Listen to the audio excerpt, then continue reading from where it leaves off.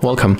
In front of me I have Samsung Galaxy S21, and today I'm going to show you how you can customize the quick launch of your power key. So what I mean, when we double press the power key, we are going to open up, right? But we can easily change it by going to the settings, then tapping on the search pool and typing double press. We have to enter for the advanced features the double press side key, and as you can see, currently we are linked with the quick launch of the camera, but we can change to the Bixby. But the most useful thing with this feature is to going to open an app.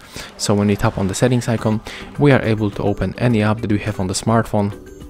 So for example, if you want to get very fast access to your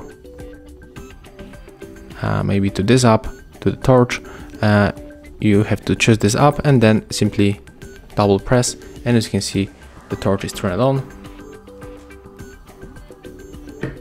But you can also able to link another account, another app, for example the clock,